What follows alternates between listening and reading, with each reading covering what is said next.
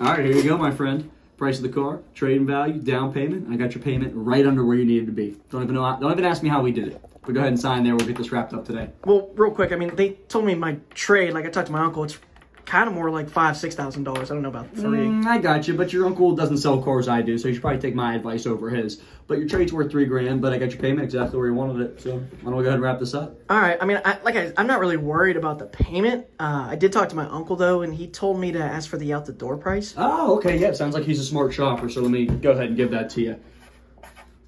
Comes down to about $26 a day.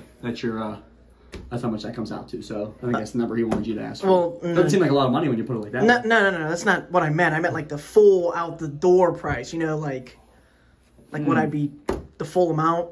Oh, that number. Gotcha. Hey, your uncle knows what he's doing, man. Definitely a good uncle. So that comes out to, let me look here. Yep. That's only $1.10 an hour, bro. And what'd you say you make, like 15 an hour? That's not bad. No. So you should probably sign, get this wrapped up. Man, I don't know. Like, I need the out the door, like the final price of the vehicle. I'm giving it to you right there, $1.10 an hour. You take that times 24 hours a day, you get 26.